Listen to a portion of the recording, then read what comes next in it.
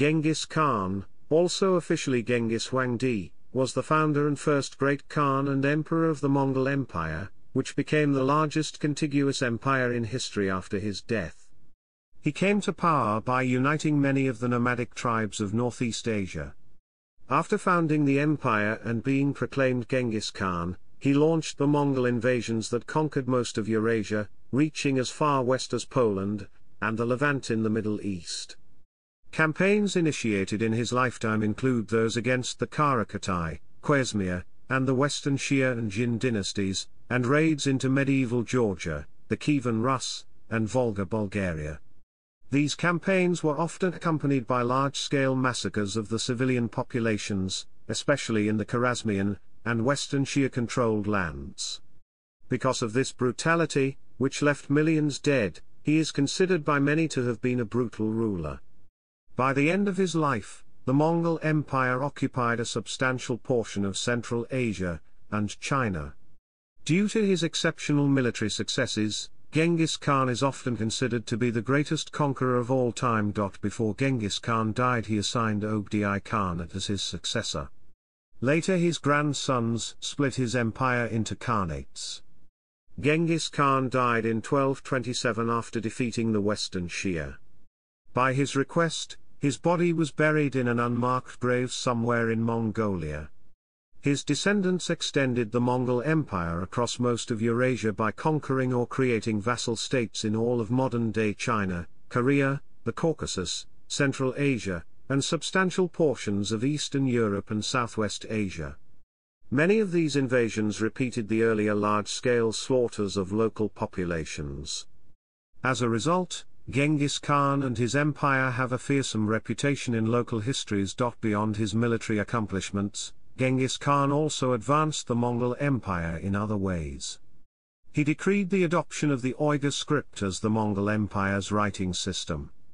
He also practiced meritocracy, and encouraged religious tolerance in the Mongol Empire, unifying the nomadic tribes of Northeast Asia. Present-day Mongolians regard him as the founding father of Mongolia. He is also credited with bringing the Silk Road under one cohesive political environment. This brought relatively easy communication and trade between Northeast Asia, Muslim Southwest Asia, and Christian Europe, expanding the cultural horizons of all three areas. Chapter 1, Early Life.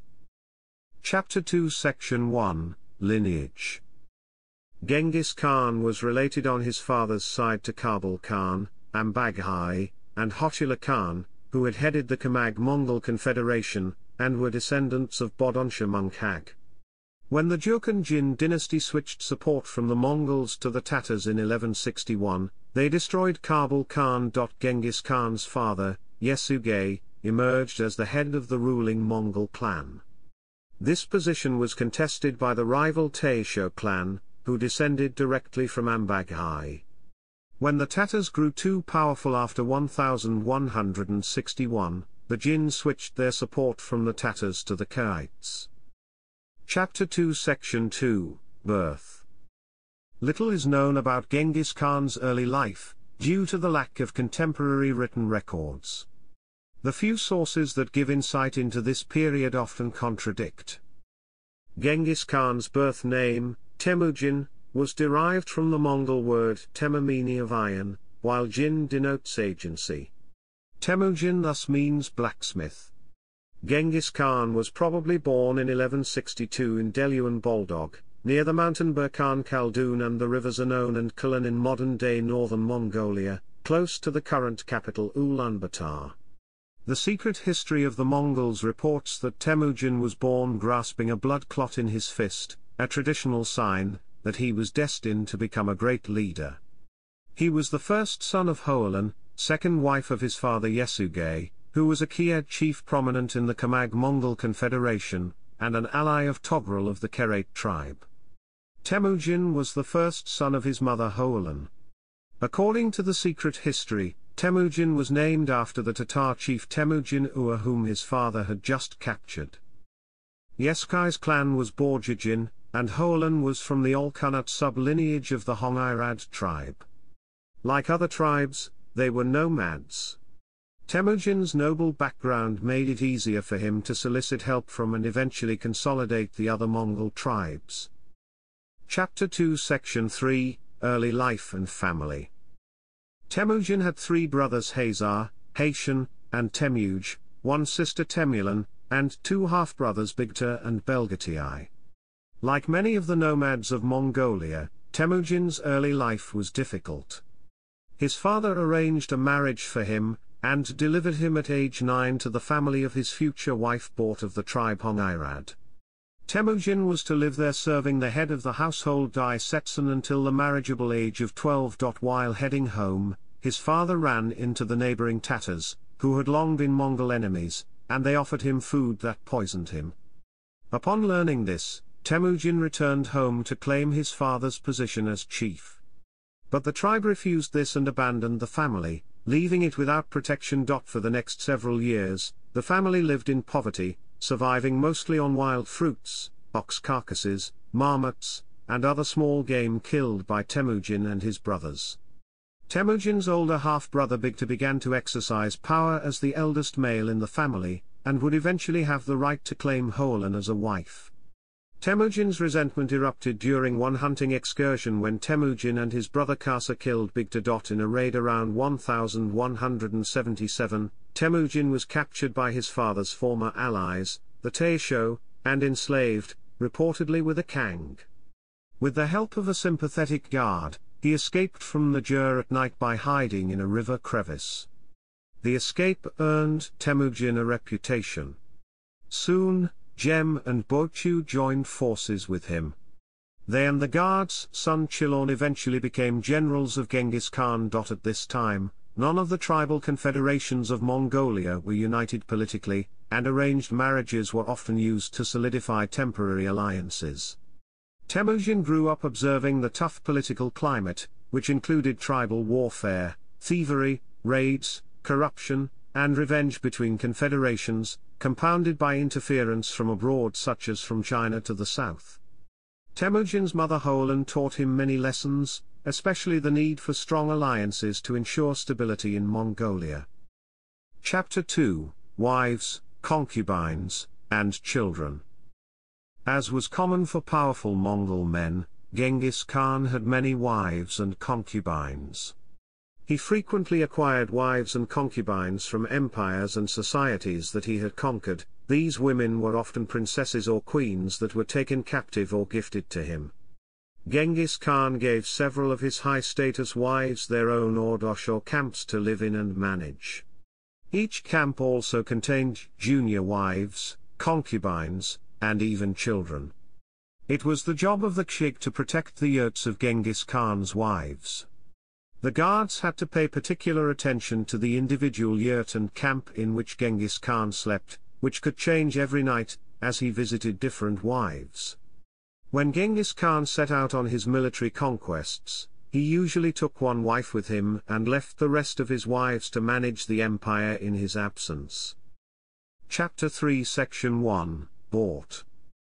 The marriage between Bort and Genghis Khan was arranged by her father and Yesugei, Temujin's father, when she was 10 and he was 9 years old. Temujin stayed with her and her family until he was called back to take care of his mother and younger siblings, due to the poisoning of Yesugei by Tatar nomads. In 1178, about 7 years later, Temujin traveled downstream along the Keluren River to find Bort. When Bort's father saw that Temujin had returned to marry Bort, he had the pair united as man and wife.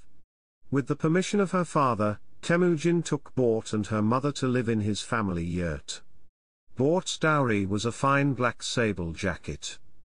Soon after the marriage between them took place, the 3 Merkits attacked their family camp at dawn and kidnapped Bort. She was given to one of their warriors as a spoil of war. Temujin was deeply distressed by the abduction of his wife and remarked that his bed was made empty and his breast was torn apart.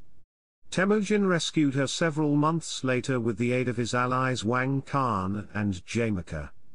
Many scholars describe this event as one of the key crossroads in Temujin's life, which moved him along the path towards becoming a conqueror. As the pillaging and plundering went on, Temujin moved among the people that were hurriedly escaping, calling, "Bort, Bort." And so he came upon her, for Lady Bort was among those fleeing people. She heard the voice of Temujin and, recognizing it, she got off the cart and came running towards him.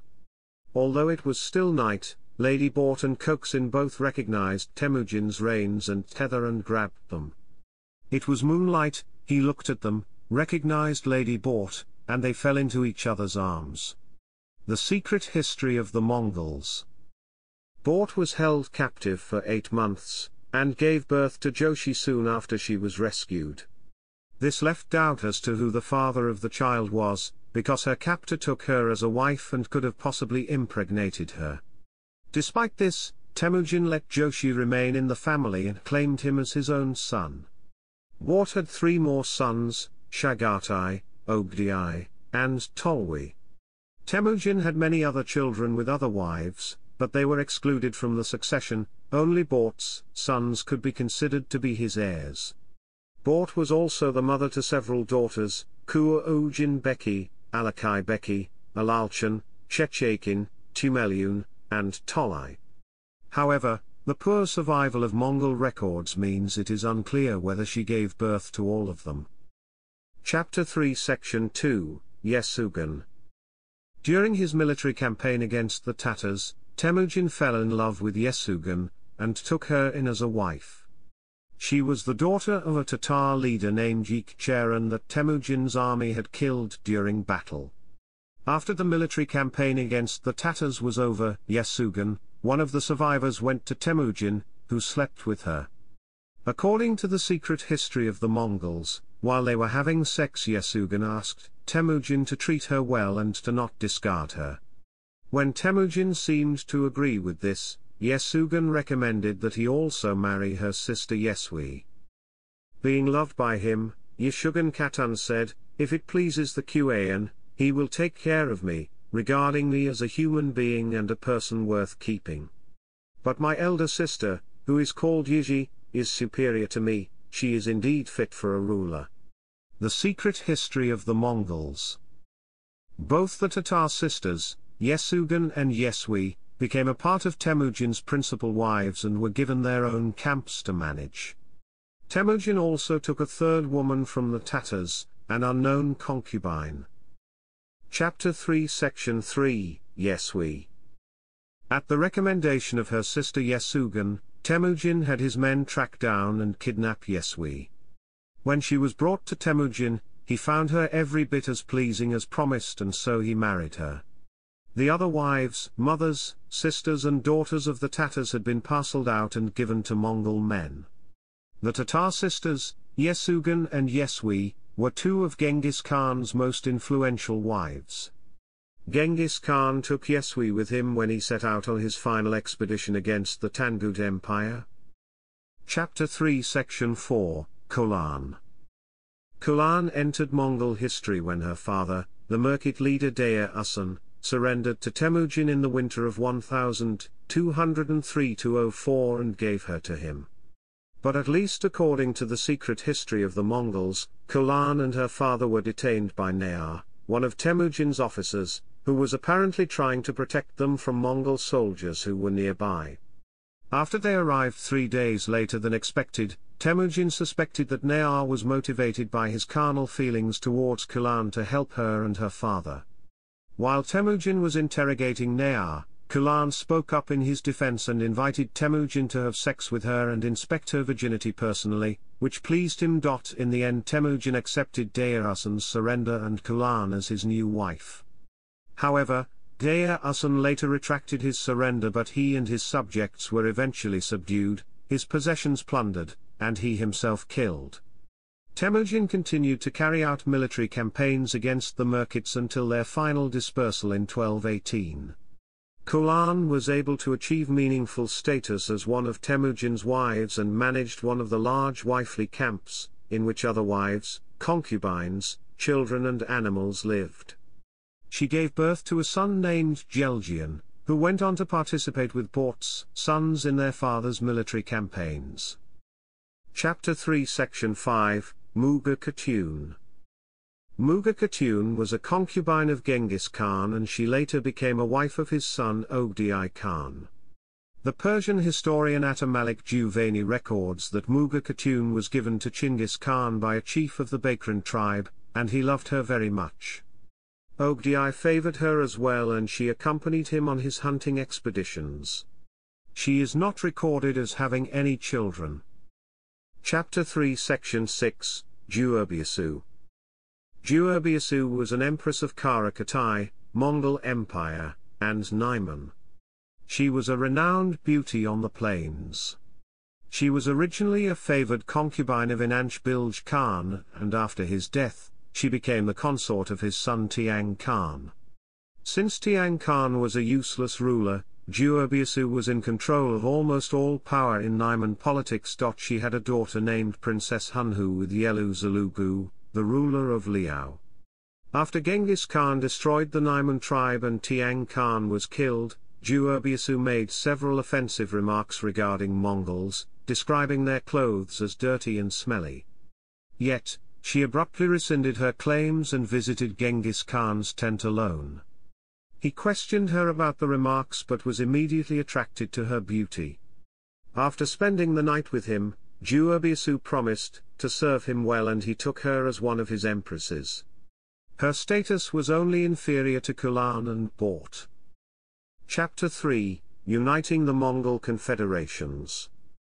In the early 12th century, the Central Asian plateau north of China was divided into several prominent tribal confederations, including Naimans, Merkits, Tatars, Kamag Mongols, and Khanates, that were often unfriendly towards each other, as evidenced by random raids, revenge attacks, and plundering. Chapter 4 Section 1, Early Attempts at Power. Temujin began his ascent to power by offering himself as an ally to his father Zanda Togrul, who was Khan of the Khanates, and is better known by the Chinese title Wang Khan, which the Jocheon Jin dynasty granted him in 1197. This relationship was first reinforced when Bort was captured by the Merkits. Temujin turned to Togrul for support, and Togrul offered 20,000 of his Kherate warriors and suggested that Temujin involve his childhood friend Jamika, who had himself become Khan of his own tribe, the Jadaran. Although the campaign rescued Bort and utterly defeated the Merkits, it also paved the way for the split between Temujin and Jamika. Before this, they were blood brothers vowing to remain eternally faithful.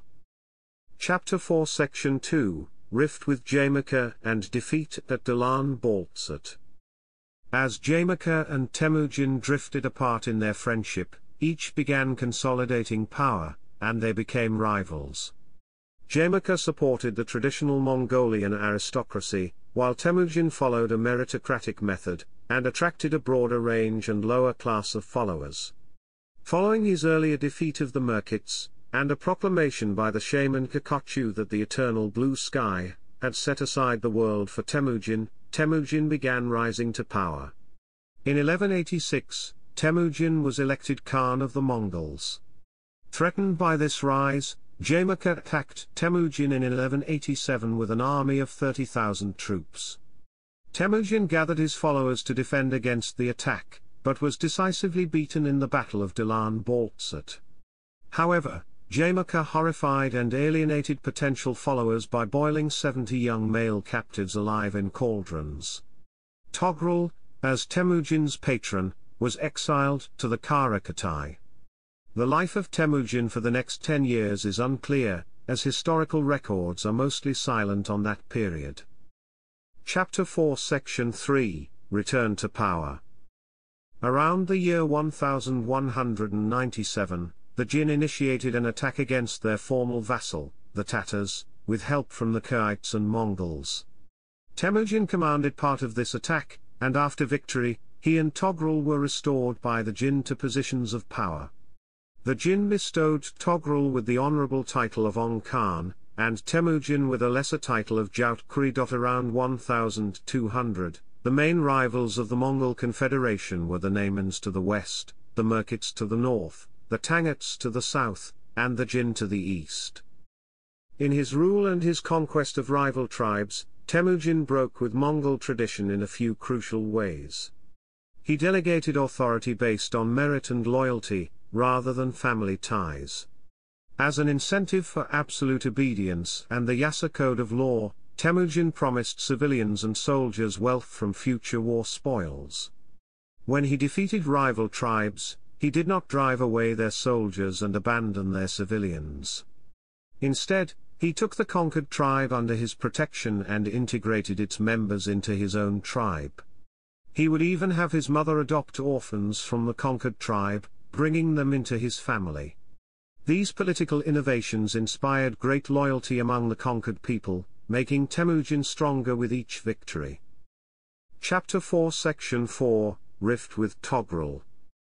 Sengum, son of Togrul, envied Genghis Khan's growing power and affinity with his father.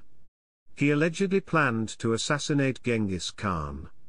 Although Togrul was allegedly saved on multiple occasions by Genghis Khan, he gave in to his son and became uncooperative with Genghis Khan. Genghis Khan learned of Sengum's intentions and eventually defeated him and his loyalists. One of the later ruptures between Genghis Khan and Togrul was Togrul's refusal to give his daughter in marriage to Joshi, Genghis Khan's first son. This was disrespectful in Mongolian culture and led to a war. Togrul allied with Jamaica, who already opposed Genghis Khan's forces. However, the dispute between Togrul and Jamaica, plus the desertion of a number of their allies to Genghis Khan, led to Togrul's defeat. Jamaica escaped during the conflict. This defeat was a catalyst for the fall and eventual dissolution of the Khanate tribe. After conquering his way steadily through the Alki Tatars, Khanates, and Uzmarkids and acquiring at least one wife each time, Temüjin turned to the next threat on the steppe, the Turkic Naimans under the leadership of Tian Khan, with whom Jamaica and his followers took refuge. The Naimans did not surrender, although enough sectors again voluntarily sided with Genghis Khan. In 1201, Ögedei elected Jamaica as Gur Khan, universal ruler, a title used by the rulers of the Qara Khitai. Jamaica's assumption of this title was the final breach with Genghis Khan, and Jamaica formed a coalition of tribes to oppose him. Before the conflict, several generals abandoned Jamaica, including Subutai, Jem's well-known younger brother.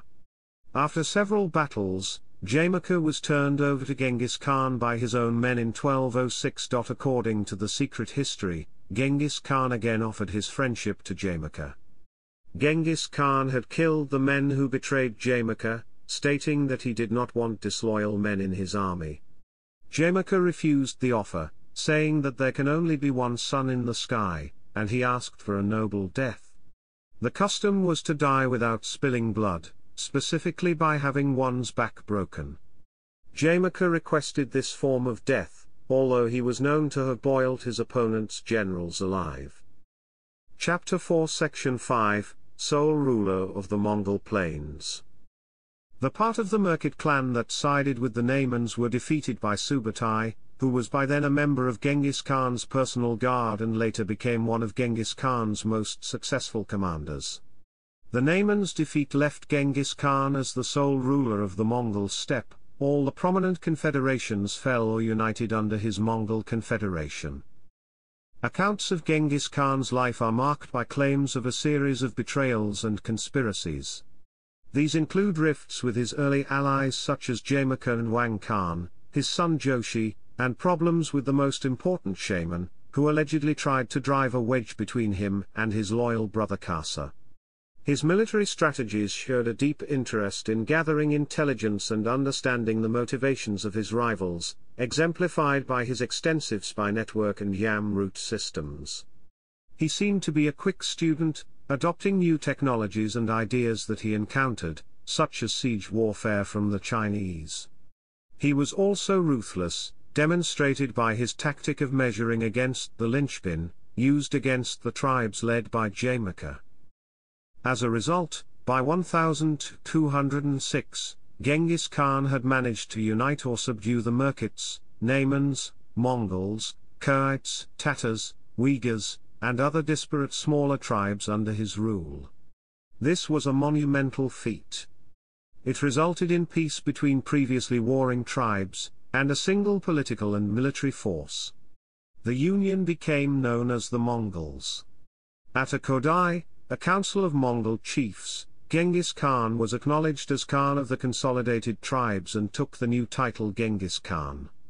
The title Kagan was conferred posthumously by his son and successor Ögedei, who took the title for himself. According to the secret history of the Mongols, the chieftains of the conquered tribes pledged to Genghis Khan by proclaiming, "We will make you Khan, you shall ride at our head, against our foes. We will throw ourselves like lightning on your enemies. We will bring you their finest women and girls, their rich tents like palaces." Chapter 4, Religion. Genghis Khan was a Tengrist, but was religiously tolerant and interested in learning philosophical and moral lessons from other religions. He consulted Buddhist monks, Muslims, Christian missionaries, and the Taoist monk Chu-Chuji. According to the Fozulidai Tungzai written by Nyan Chang, Genghis Khan's viceroy Makali was pacifying Shanxi in 1219, the homeland of Zen Buddhist monk Heiyun, when one of Makali's Chinese generals, impressed with Heiyun and his master's Hongan's demeanor, recommended them to Makali. Makali then reported on the two to Genghis Khan, who issued the following decree on their behalf: "They truly are men who pray to heaven. I should like to support them with clothes and food and make them chiefs. I'm planning on gathering many of this kind of people. While praying to heaven, they should not have difficulties imposed on them. To forbid any mistreatment, they will be authorized to act as Darkhan." Genghis Khan had already met Heiyun in 1214 and been impressed by his reply, refusing to grow his hair in the Mongol hairstyle and allowed him to keep his head shaven. After the death of his master's Hongan in 1220, Heiyun became the head of the Chan school during Genghis Khan's rule and was repeatedly recognized as the chief monk in Chinese Buddhism by subsequent Khans until 1257, when he was succeeded as chief monk by another Chan master Shuiting Fuyu, the Mongol-appointed abbot of Shaolin Monastery. Genghis Khan summoned and met the Taoist master Chu-Chuji in Afghanistan in 1222. He thanked Chu-Chuji for accepting his invitation and asked if Chu-Chuji had brought the medicine of immortality with him. Chu-Chuji said there was no such thing as a medicine of immortality, but that life can be extended through abstinence. Genghis Khan appreciated his honest reply and asked Chu-Chuji who it is that calls him eternal heavenly man, he himself or others. After Chu-Chuji replied that others call him by that name, Genghis Khan decreed that from thenceforth Chu-Chuji should be called immortal and appointed him master of all monks in China, noting that heaven had sent Chu-Chuji to him. Chu-Chuji died in Beijing the same year as Genghis Khan, and his shrine became the White Cloud Temple. Following Khan's continued appointing Taoist masters of the Quanzhen school at White Cloud Temple. The Taoists lost their privilege in 1258 after the great debate organized by Genghis Khan's grandson Monk Khan, when Chinese Buddhists, Confucians and Tibetan Buddhists allied against the Taoists. Kublai Khan was appointed to preside over this debate, in which 700 dignitaries were present. Kublai Khan had already met Heiyun in 1242 and been swayed towards Buddhism. Genghis Khan's decree exempting Taoists, Buddhists, Christians and Muslims from tax duties were continued by his successors until the end of the Yuan dynasty in 1368. All the decrees use the same formula and state that Genghis Khan first gave the decree of exemption. Kublai Khan's 1261 decree in Mongolian appointing the elder of the Shaolin monastery uses the same formula and states: Singis kan u jrlg ter toyed Ögedei sing sing ud dasmad alibar alba gubkiri ujan tungri jalbaro biden a rujar ogun achagai kemogsan jrlg un yasuga a na salim janglao de baro yarbuga I jrlg ogbay. According to Juvayni, Genghis Khan allowed religious freedom to Muslims during his conquest of Khwarezmia, permitting the recitation of the takbir and the azan. However, Rashid al-Din states there were occasions when Genghis Khan forbade halal butchering. Kublai Khan revived the decree in 1280 after Muslims refused to eat at a banquet. He forbade halal butchering and circumcision. The decree of Kublai Khan was revoked after a decade. Genghis Khan met Uyghur in Afghanistan in 1221 and asked him if the Prophet Muhammad predicted a Mongol conqueror. He was initially pleased with Uyghur but then dismissed him from his service, saying, "I used to consider you a wise and prudent man, but from this speech of yours, it has become evident to me that you do not possess complete understanding and that your comprehension is but small." Chapter 5, Military Campaigns. Chapter 6, Section 1, Western Xia Dynasty. During the 1206 political rise of Genghis Khan, the Mongol Empire created by Genghis Khan and his allies shared its western borders with the Western Xia dynasty of the Khanates. To the east and south was the Jin dynasty, founded by the Manchurian Jokhans, who ruled northern China as well as being the traditional overlords of the Mongolian tribes for centuries. Genghis Khan organized his people, army, and his state to first prepare for war with Western Xia, or Xia Xia, which was close to the Mongolian lands. He correctly believed that the more powerful young ruler of the Jin dynasty would not come to the aid of Xia Xia. When the Khanates requested help from the Jin dynasty, they were refused. Despite initial difficulties in capturing its well-defended cities, Genghis Khan managed to force the Emperor Xia Xia to submit to vassal status. Chapter 6, Section 2, Jin Dynasty. In 1211, after the conquest of Western Xia, Genghis Khan planned again to conquer the Jin dynasty. Wanyan Jujin, the field commander of the Jin army, made a tactical mistake in not attacking the Mongols at the first opportunity. Instead, the Jin commander sent a messenger, Mingan, to the Mongol side, who defected and told the Mongols that the Jin army was waiting on the other side of the pass. At this engagement fought at Yuling, the Mongols massacred hundreds of thousands of Jin troops. In 1215, Genghis besieged, captured, and sacked the Jin capital of Songdu. This forced the Jin ruler, Emperor Xuanzong, to move his capital south to Kaifeng, abandoning the northern half of his empire to the Mongols. Between 1232 and 1233, Kaifeng fell to the Mongols under the reign of Genghis's third son, Ögedei Khan. The Jin dynasty collapsed in 1234, after the siege of Keizu. Chapter 6, Section 3, Qara Khitai. Kuchlug, the deposed Khan of the Naiman Confederation that Temüjin defeated and folded into his Mongol Empire, fled west and usurped the Khanate of Qara Khitai. Genghis Khan decided to conquer the Qara Khitai and defeat Kuchlug, possibly to take him out of power. By this time the Mongol army was exhausted from 10 years of continuous campaigning in China against the Western Xia and Jin dynasty.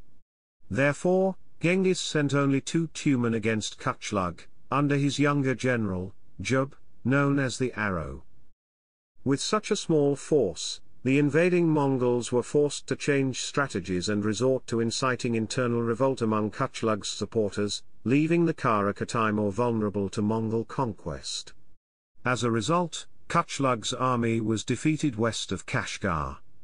Kuchlug fled again, but was soon hunted down by Jub's army and executed.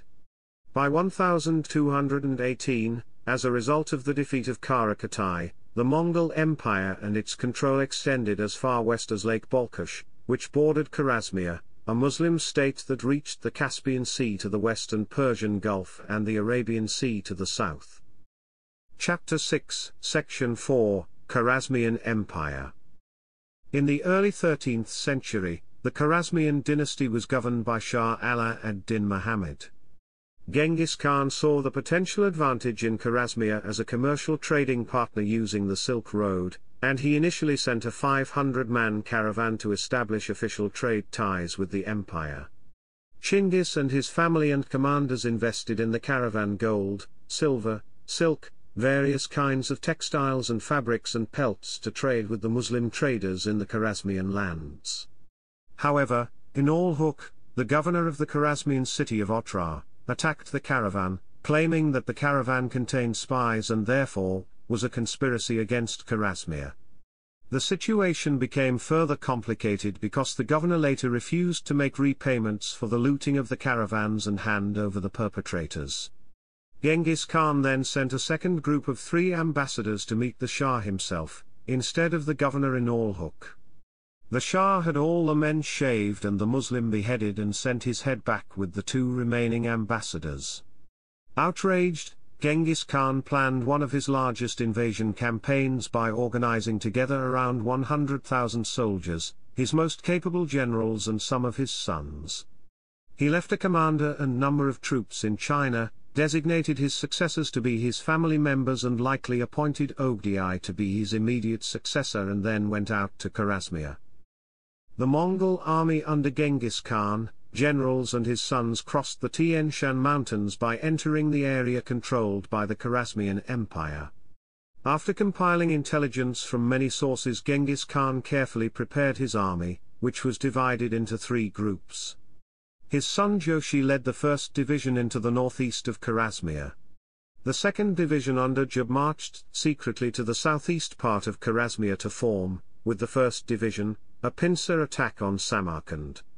The 3rd division under Genghis Khan and Tolui marched to the northwest and attacked Khwarezmia from that direction. The Shah's army was split by diverse internecine feuds and by the Shah's decision to divide his army into small groups concentrated in various cities.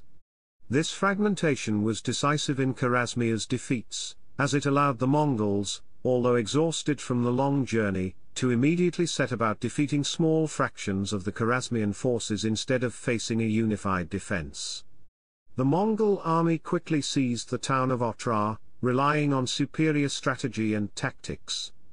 Genghis Khan ordered the wholesale massacre of many of the civilians, enslaved the rest of the population and executed in Olhuk by pouring molten silver into his ears and eyes, as retribution for his actions. Near the end of the battle the Shah fled rather than surrender. Genghis Khan ordered Subutai and Jub to hunt him down, giving them 20,000 men and 2 years to do this. The Shah died under mysterious circumstances on a small island within his empire. The Mongols' conquest, even by their own standards, was brutal. After the capital Samarkand fell, the capital was moved to Bukhara by the remaining men, while Genghis Khan ordered 2 of his generals and their forces to completely destroy the remnants of the Khwarezmian Empire, including not only royal buildings, but entire towns, populations, and even vast swaths of farmland. The Mongols attacked Samarkand using captured enemies as body shields. After several days only a few remaining soldiers, loyal supporters of the Shah, held out in the citadel. After the fortress fell, Genghis supposedly reneged on his surrender terms and executed every soldier that had taken arms against him at Samarkand.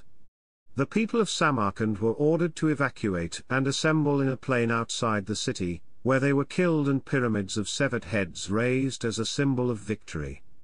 Atamalik Juvayni, a high official in the service of the Mongol Empire, wrote that in Termiz, on the Oxus, all the people, both men and women, were driven out onto the plain, and divided in accordance with their usual custom, then they were all slain. The city of Bukhara was not heavily fortified, with a moat and a single wall, and the citadel typical of Khwarezmian cities. The city leaders opened the gates to the Mongols, though a unit of Turkish defenders held the city's citadel for another 12 days. Survivors from the citadel were executed, artisans and craftsmen were sent back to Mongolia, young men who had not fought were drafted into the Mongolian army, and the rest of the population was sent into slavery.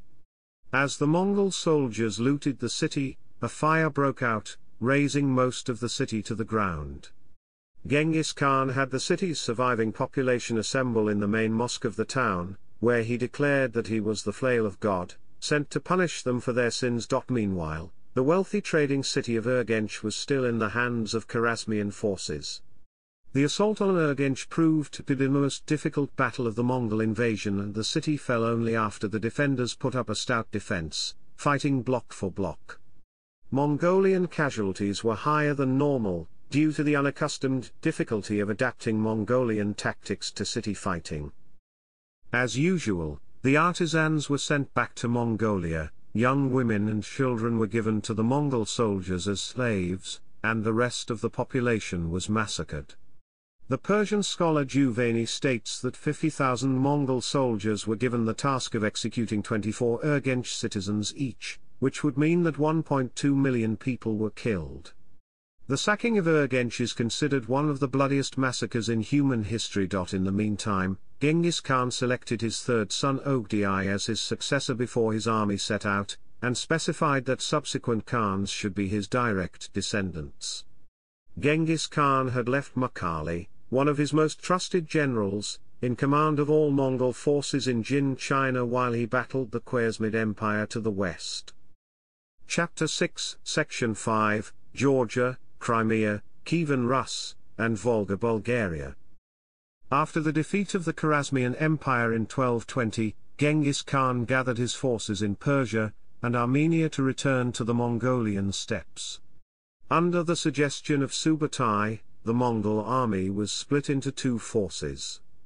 Genghis Khan led the main army on a raid through Afghanistan and northern India towards Mongolia, while another 20,000 contingent marched through the Caucasus and into Russia under generals Jib and Subutai. They pushed deep into Armenia and Azerbaijan. The Mongols defeated the Kingdom of Georgia, sacked the Genoese trade fortress of Kaffa in Crimea, and overwintered near the Black Sea. Heading home, Subutai's forces attacked the allied forces of the Cuman Kipchaks and the poorly coordinated 80,000 Kievan Rus troops led by Mstislav the Bold of Halych and Mstislav III of Kiev, who went out to stop the Mongols' actions in the area. Subutai sent emissaries to the Slavic princes calling for a separate peace, but the emissaries were executed. At the Battle of Kalka River in 1223, Subutai's forces defeated the larger Kievan force.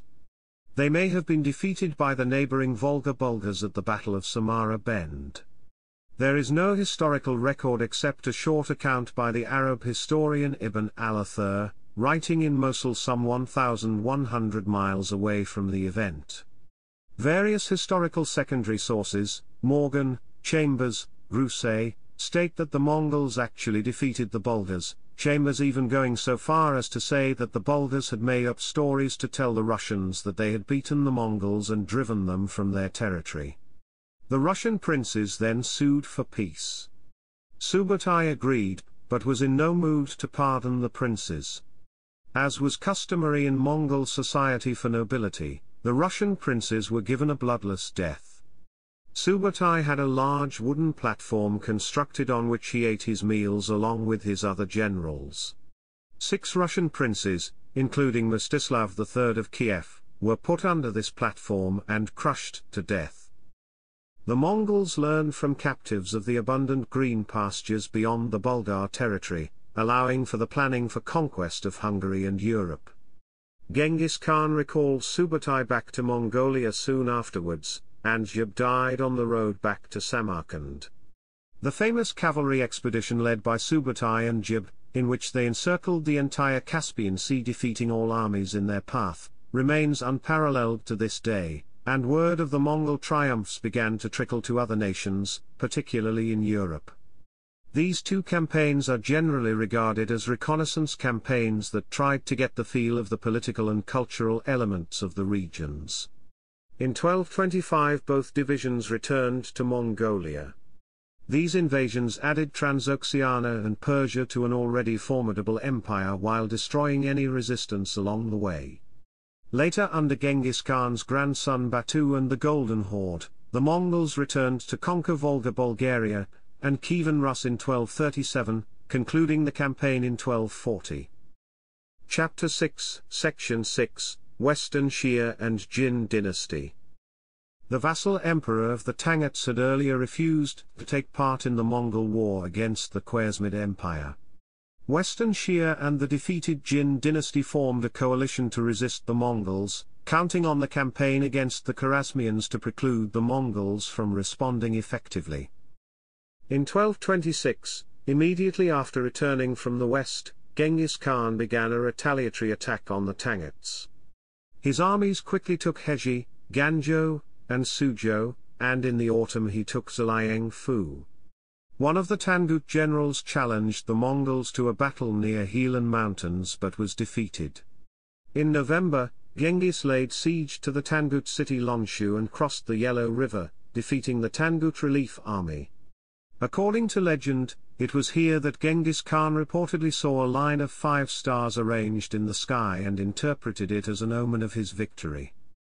In 1227, Genghis Khan's army attacked and destroyed the Tangut capital of Ningxia and continued to advance, seizing Lintao Fu, Xining province, Xindu Fu, and Decen province in quick succession in the spring.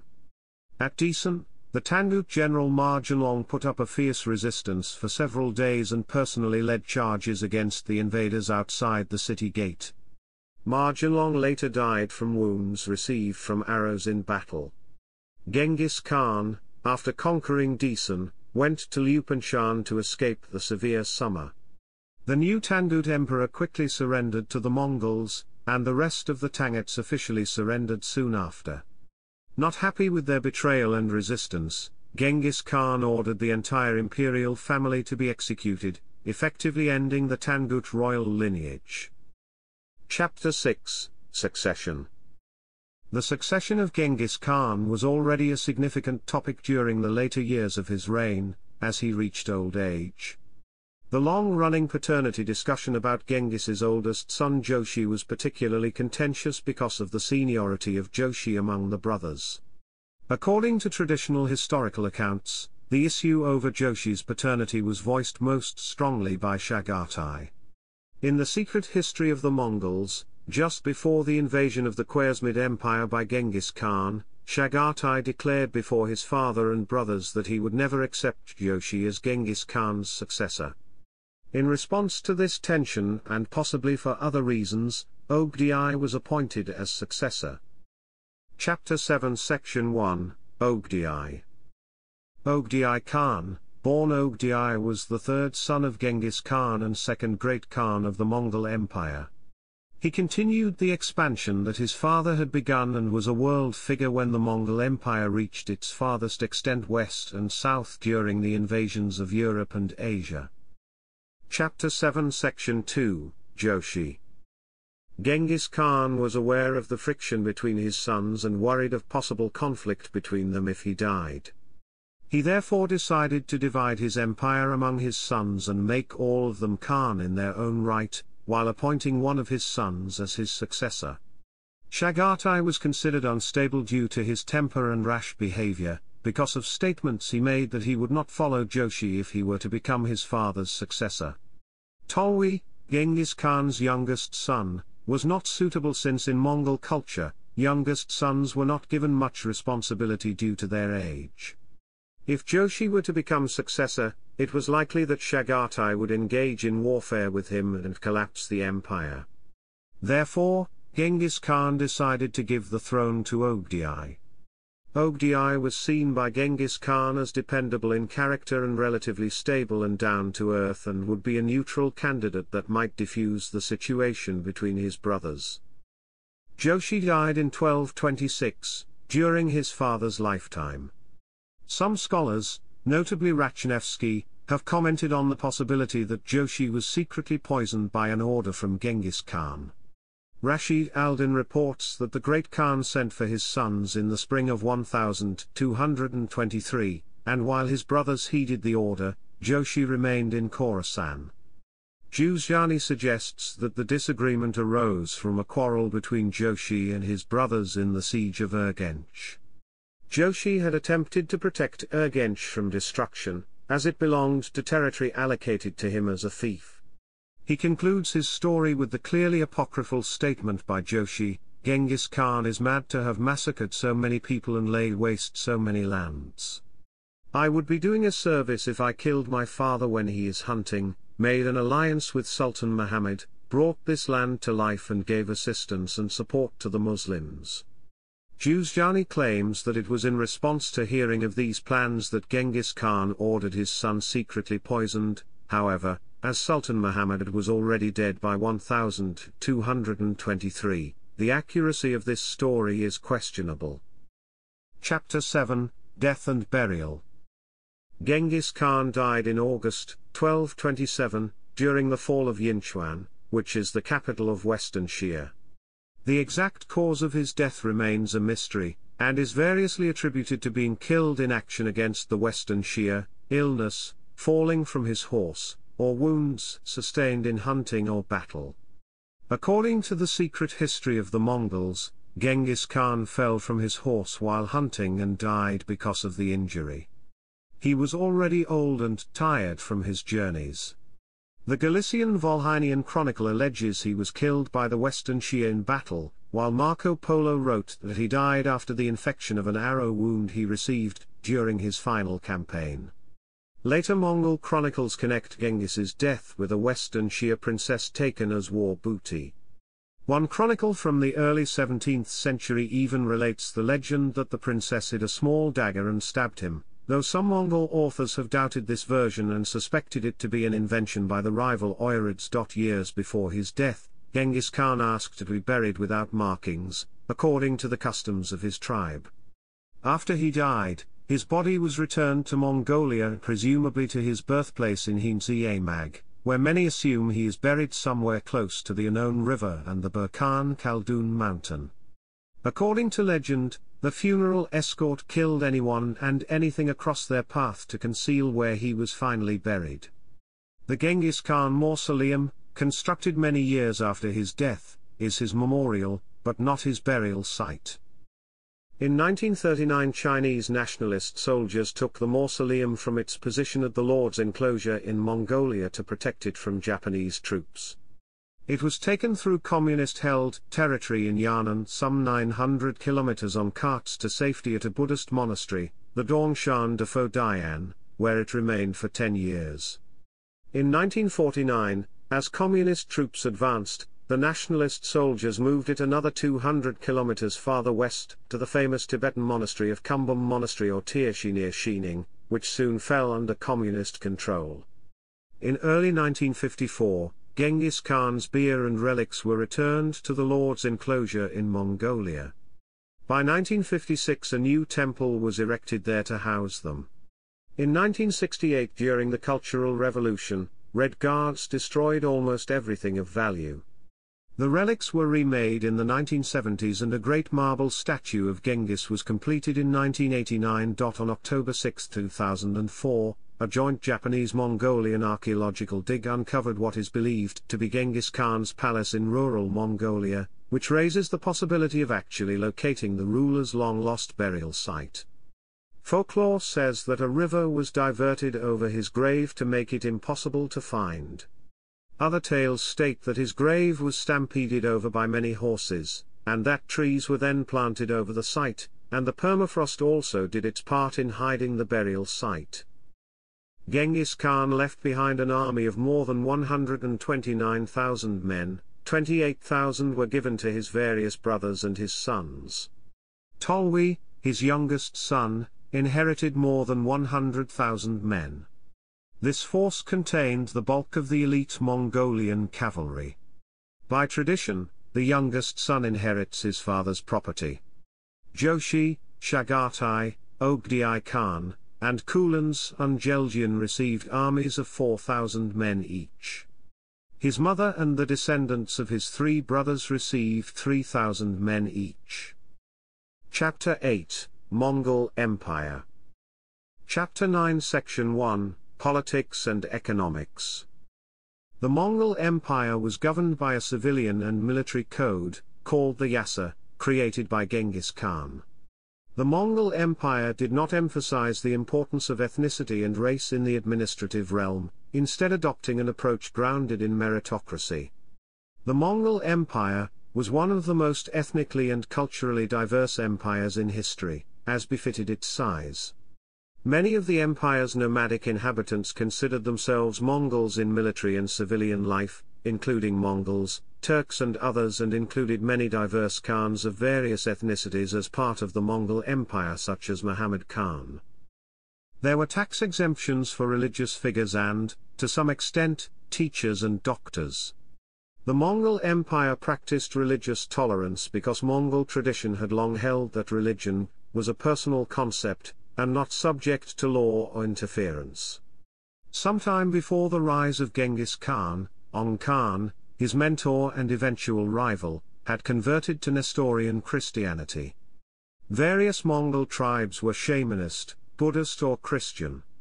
Religious tolerance was thus a well-established concept on the Asian steppe.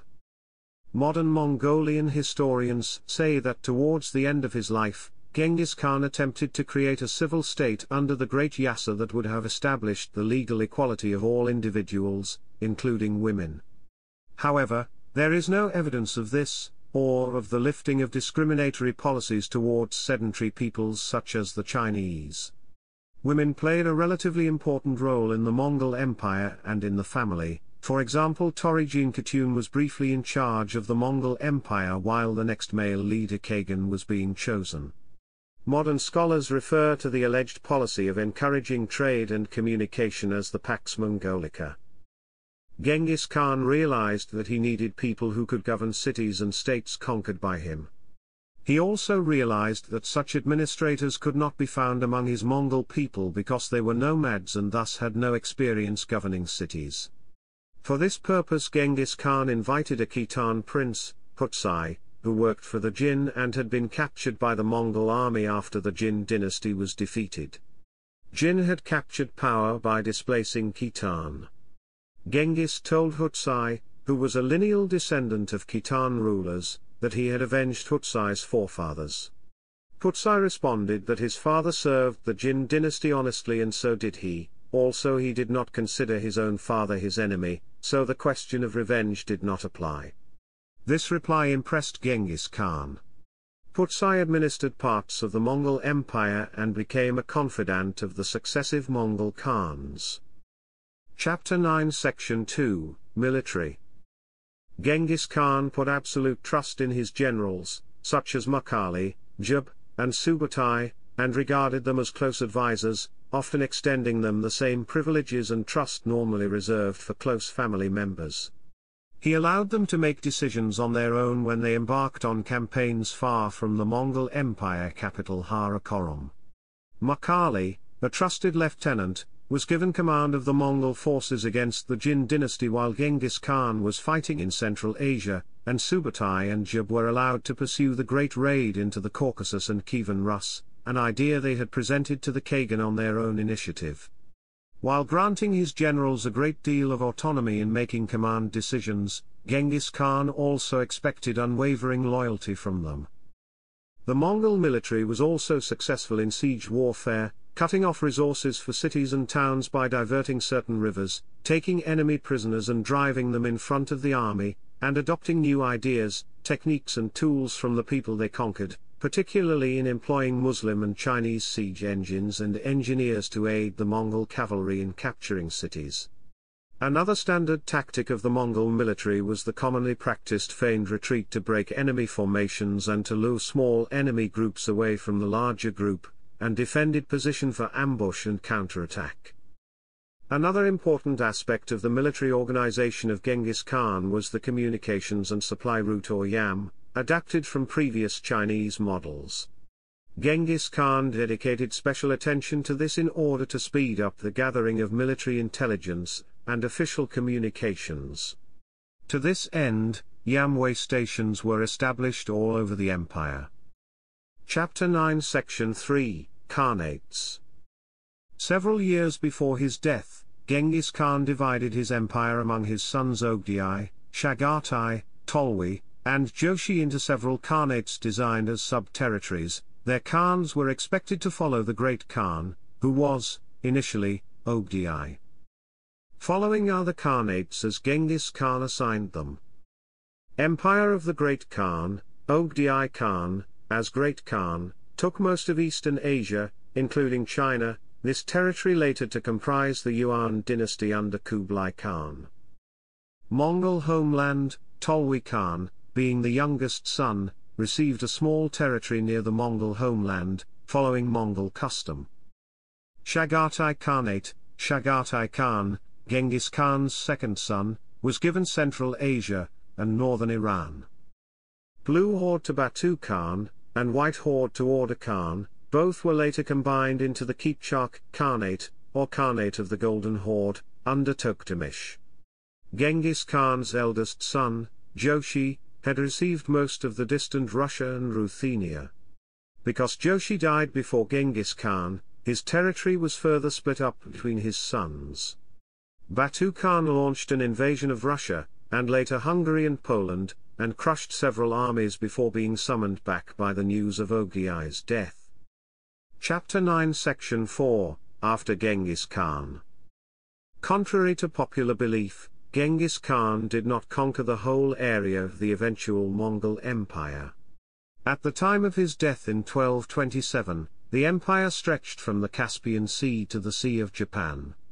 Its expansion continued for one or more generations. Under Genghis's successor Ögedei Khan, the speed of expansion reached its peak. Mongol armies pushed into Persia, finished off the Western Xia and the remnants of the Khwarezmids, clashed with the imperial Song dynasty of China, and eventually took control of all of China in 1279. They also pushed further into Russia and Eastern Europe. Chapter 9, Perceptions. Like other notable conquerors, Genghis Khan is portrayed differently by conquered peoples than those who conquered with him. Negative views persist in histories written by many cultures from different geographical regions. They often cite the systematic slaughter of civilians in conquered regions, cruelties and destruction by Mongol armies. Other authors also cite positive aspects of Genghis Khan's conquests. Chapter 10 Section 1, Positive. Genghis Khan is credited with bringing the Silk Road under one cohesive political environment. This allowed increased communication and trade between the West, Middle East, and Asia, thus expanding the horizons of all three cultural areas. Some historians have noted that Genghis Khan instituted certain levels of meritocracy in his rule, was tolerant of religions and explained his policies clearly to all his soldiers. Chapter 10 Section 2 Subsection 1, In Mongolia. Genghis Khan had been revered for centuries by Mongols and certain other ethnic groups such as Turks, largely because of his association with Mongol statehood, political and military organization, and his victories in war. He eventually evolved into a larger-than-life figure chiefly among the Mongols and is still considered the symbol of Mongolian culture. During the communist period in Mongolia, Genghis was often described as a reactionary, and positive statements about him were avoided. In 1962, the erection of a monument at his birthplace and a conference held in commemoration of his 800th birthday led to criticism from the Soviet Union, and the dismissal of Secretary Tomor Okir of the ruling Mongolian People's Revolutionary Party Central Committee. In the early 1990s, the memory of Genghis Khan underwent a powerful revival, partly in reaction to its suppression during the Mongolian People's Republic period. Genghis Khan became one of the central figures of the national identity. He is considered positively by Mongolians for his role in uniting warring tribes. For example, Mongolians often refer to their country as Genghis Khan's Mongolia, to themselves as Genghis Khan's children, and to Genghis Khan as the father of the Mongols, especially among the younger generation. However, there is a chasm in the perception of his brutality. Mongolians maintain that the historical records written by non-Mongolians are unfairly biased against Genghis Khan and that his butchery is exaggerated, while his positive role is underrated. In Mongolia today, Genghis Khan's name and likeness appear on products, streets, buildings, and other places. His face can be found on everyday commodities, from liquor bottles to candy, and on the largest denominations of 500, 1,000, 5,000, 10,000, and 20,000 Mongolian Togrog. Mongolia's main international airport in Ulaanbaatar is named Chinggis Khan International Airport. Major Genghis Khan statues stand before the parliament and near Ulaanbaatar. There have been repeated discussions about regulating the use of his name and image to avoid trivialization. Genghis Khan is regarded as one of the prominent leaders in Mongolia's history. He is responsible for the emergence of the Mongols as a political and ethnic identity because there was no unified identity between the tribes that had cultural similarity. He reinforced many Mongol traditions and provided stability and unity during a time of almost endemic warfare between tribes. He is also credited for introducing the traditional Mongolian script and creating the first written Mongolian code of law, the Iqzasag. Mongolian President Zarkijan el-Begdorj has noted that the Iqzasag heavily punished corruption and bribery, and he considers Genghis Khan a teacher for anti-corruption efforts who sought equal protection under the law for all citizens regardless of status or wealth. On the 850th anniversary of Genghis's birth, the president stated Chinggis was a man who deeply realized that the justice begins and consolidates with the equality of law, and not with the distinctions between people. He was a man who knew that the good laws and rules lived longer than fancy palaces. In summary, Mongolians see him as the fundamental figure in the founding of the Mongol Empire and therefore the basis for Mongolia as a country. As of 2012, el-Begdorj issued a decree establishing Genghis Khan's birthday as a national holiday on the first day of winter. Chapter 10 Section 2 Subsection 2, in Europe. Genghis Khan had a positive reputation among Western European authors in the Middle Ages, who knew little concrete information about his empire in Asia. Philosopher and inventor Roger Bacon applauded the scientific and philosophical vigor of Genghis Khan's empire, and the famed writer Geoffrey Chaucer wrote concerning Genghis. The noble king was called Genghis Khan, who in his time was of so great renown, that there was nowhere in no region so excellent a lord in all things. The Italian explorer Marco Polo said that Genghis Khan was a man of great worth, and of great ability, and valor. Chapter 10 Section 2 Subsection 3, in Japan. Japanese such as Kensho Suyamatsu have claimed that the ethnic Japanese Minamoto no Yoshitsune was Genghis Khan. Chapter 10 Section 2, Mixed. Chapter 10 Section 3 Subsection 1, in China. There are conflicting views of Genghis Khan in the People's Republic of China. The legacy of Genghis and his successors, who completed the conquest of China after 65 years of struggle, remains a mixed topic. China suffered a drastic decline in population. The population of North China decreased from 50 million in the 1195 census to 8.5 million in the Mongol census of 1235-36. However, most of them were victims of plague, floods and famine long after the war in northern China was over in 1234, and were not killed by Mongols. Since the 1340s, Yuan China experienced problems. The Yellow River flooded constantly, and other natural disasters also occurred. At the same time, the Yuan dynasty required considerable military expenditure to maintain its vast empire. The Black Death also contributed to the birth of the Red Turban movement. Other groups or religious sects made an effort to undermine the power of the last Yuan rulers. These religious movements often warned of impending doom. Decline of agriculture, plague and cold weather hit China, spurring the armed rebellion. In Hebei, 9 out of 10 were killed by the Black Death when Togen Tema was enthroned in 1333. 2 out of 3 people in China had died of the plague by 1351. An unknown number of people migrated to southern China in this period. James Waterson cautioned against attributing the population drop in northern China to Mongol slaughter, since much of the population may have moved to southern China under the Southern Song, or died of disease and famine as agricultural and urban city infrastructure were destroyed. The Mongols spared cities from massacre and sacking if they surrendered, like Kaifeng, which was surrendered to Subetai by Xu Li, Yangzhou, which was surrendered to Bayan by Li Tingzis, second in command after Li Tingzi was executed by the Southern Song, and Hangzhou was spared from sacking when it surrendered to Kublai Khan. Han Chinese and Khitan soldiers defected en masse to Genghis Khan against the Jurchen Jin dynasty.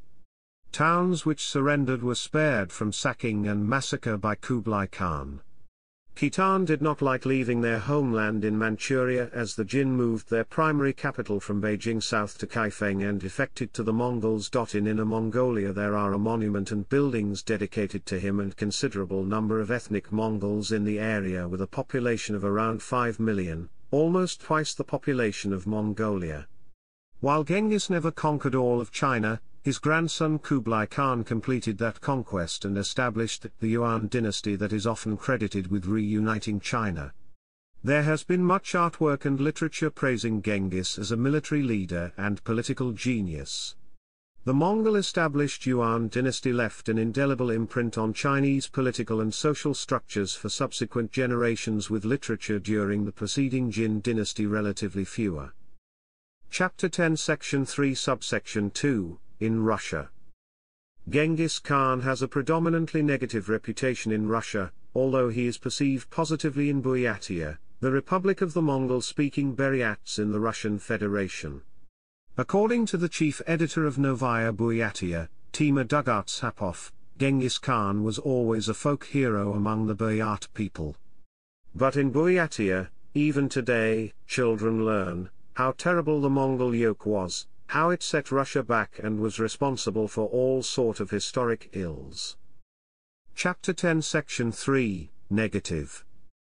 The conquests and leadership of Genghis Khan included widespread devastation and mass murder, and he, along with the Mongols in general, perpetrated what has been called ethnocide and genocide.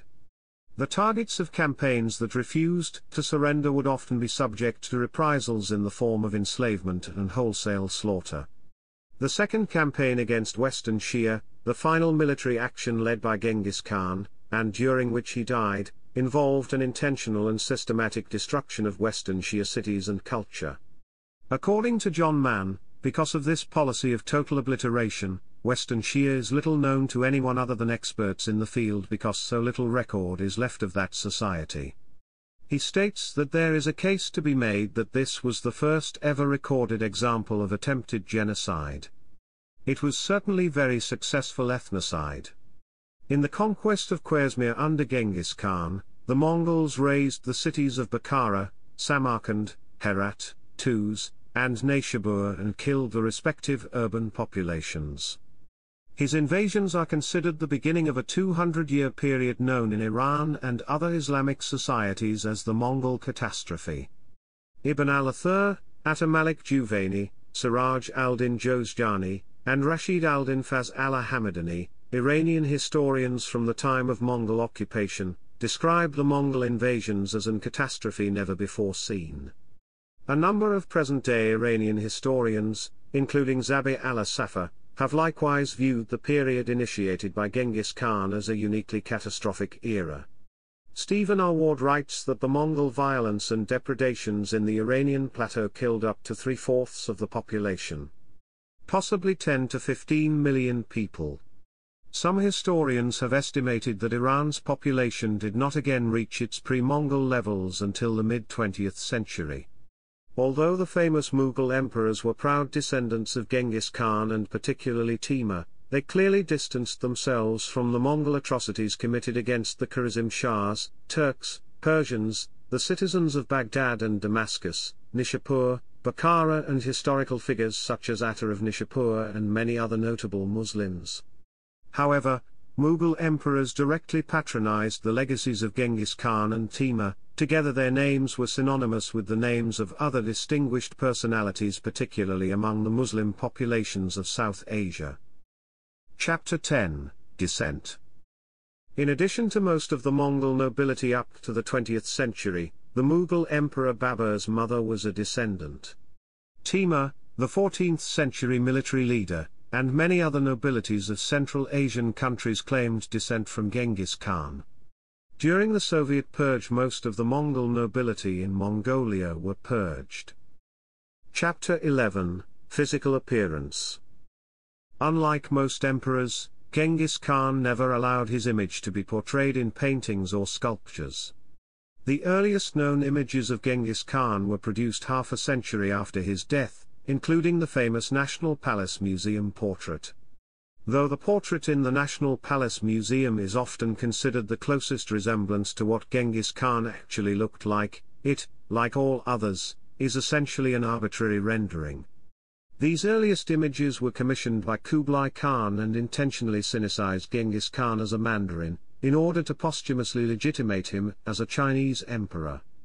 Other portrayals of Genghis Khan from other cultures likewise characterized him according to their particular image of him. In Persia he was portrayed as a Turkish sultan, in Europe he was pictured as an ugly barbarian with a fierce face and cruel eyes.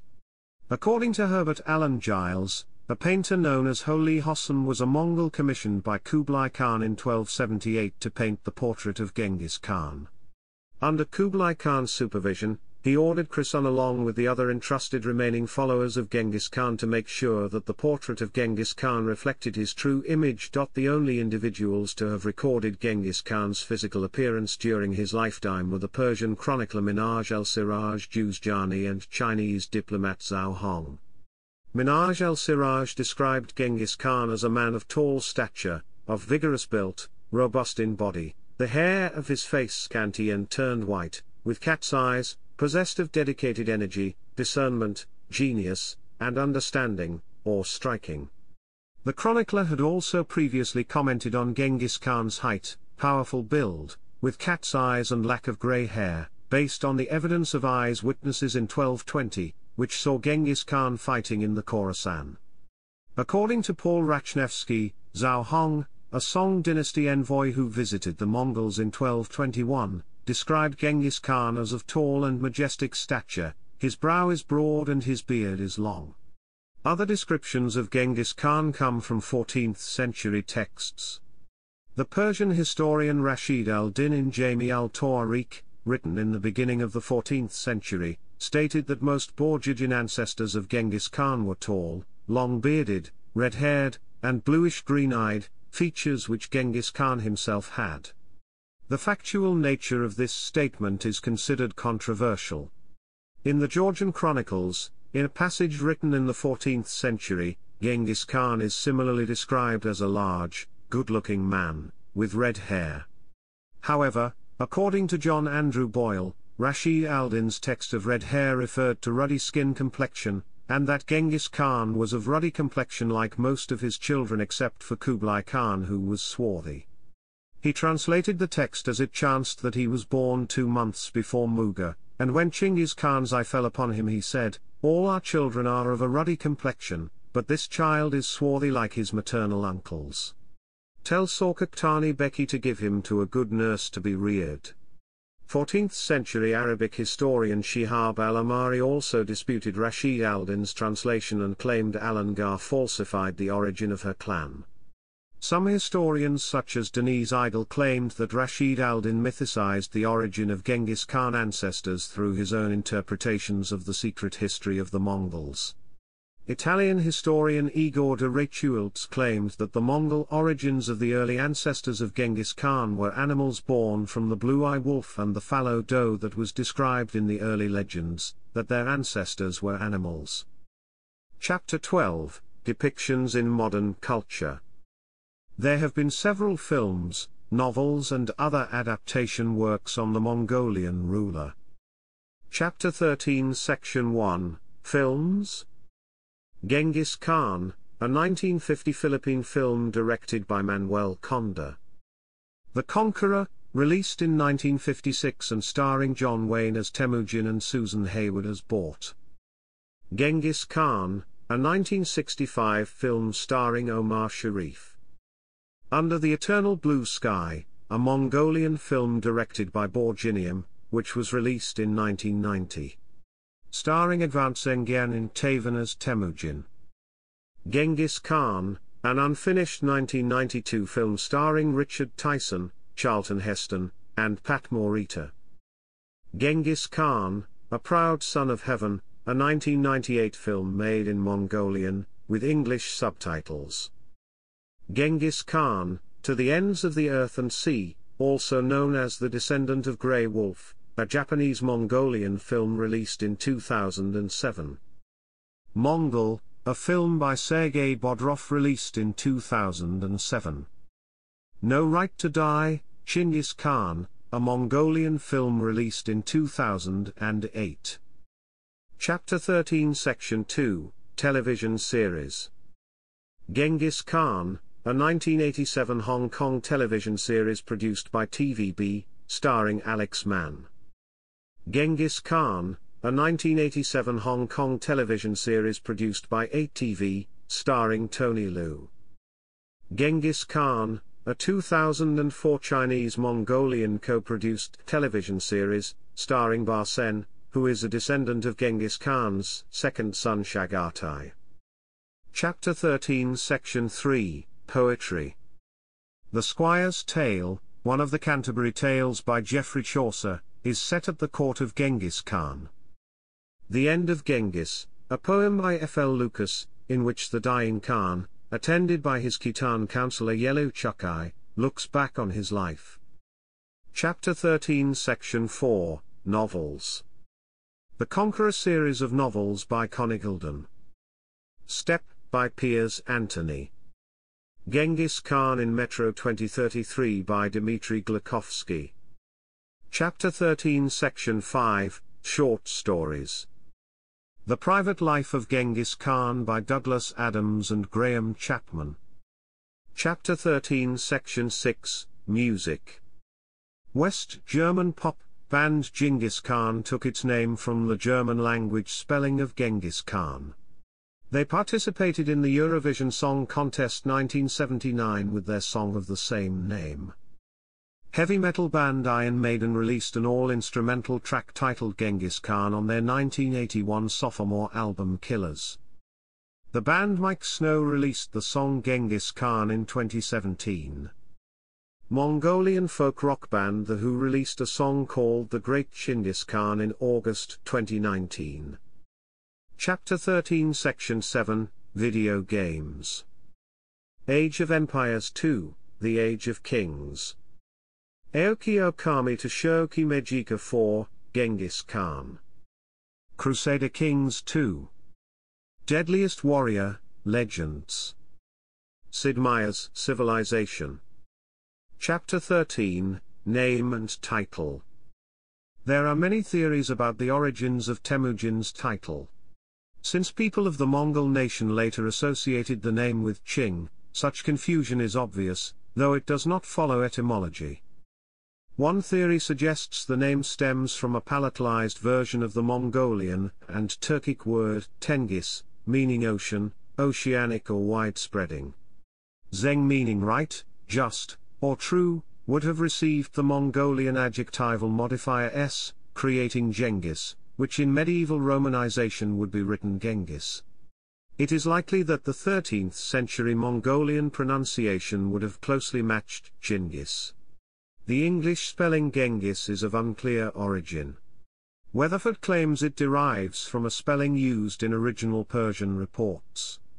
Even at this time some Iranians pronounce his name as Genghis. However, review of historical Persian sources does not confirm this. According to the secret history of the Mongols, Temujin was named after a powerful warrior of the Tatar tribe that his father Yesugei had taken prisoner. The name Temujin is believed to derive from the word Temur, Turkic for iron. The name would imply a blacksmith, or a man strong like iron. No evidence has survived to indicate that Genghis Khan had any exceptional training or reputation as a blacksmith. But the latter interpretation is supported by the names of Genghis Khan's siblings, Temujin and Temüj, which are derived from the same root word. Chapter 14 Section 1, Name and Spelling Variations. Genghis Khan is spelled in a variety of ways in different languages such as Mongolian Chinggis Khan, English Chingiz, Chinggis, and Chingiz, Chinese Pinyin, Chenghisihan, Turkic, Chengizhan, Singizshan, Chingiksan, Shingsksan, Singizhan Sngzshan, Sngshan, Singizdan, Singian, Russian, or Dash, etc. Temujin is written in Chinese as simplified Chinese, traditional Chinese Pinyin, Temüjin. When Kublai Khan established the Yuan dynasty in 1271, he had his grandfather Genghis Khan placed on the official record as the founder of the dynasty or Tezu. Thus, Genghis Khan is also referred to as Yuan Tezu in Chinese historiography.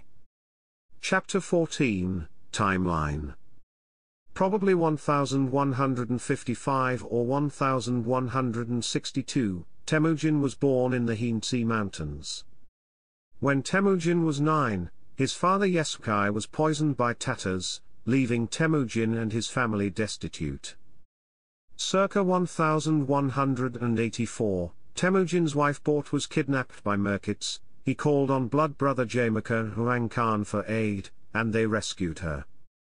Circa 1185, first son Joshi was born, leading to doubt about his paternity later among Genghis's children, because he was born shortly after Bort's rescue from the merchants. 1190, Temujin united the Mongol tribes, became leader, and devised Code of Law Yasa. 1201, victory over Genghis Jagarans. 1202, adopted as Wang Khan's heir after successful campaigns against Tatars. 1203, victory over Wang Khan's khanates. Wang Khan himself killed by accident by allied Naimans. 1204, victory over Naimans. 1206, Genghis was killed. Temujin was given the title Genghis Khan by his followers in a Kurultai. 1207 to 1210, Genghis led operations against the Western Xia, which comprises much of northwestern China and parts of Tibet. Western Xia rulers submitted to Genghis Khan. During this period, the Uyghurs also submitted peacefully to the Mongols and became valued administrators throughout the empire. 1211, after the Kurultai, Genghis led his armies against the Jin dynasty ruling northern China. 1215, Beijing fell, Genghis Khan turned to west and the Qara Khitai Khanate. 1219 to 1222, conquered Khwarezmian Empire. 1226, started the campaign against the Western Xia for forming coalition against the Mongols, the second battle with the Western Xia. 1227, Genghis Khan died after conquering the Tangut people. Cause of death is uncertain. Chapter 15 Section 1, Sources. Chapter 15 Section 2, Primary Sources.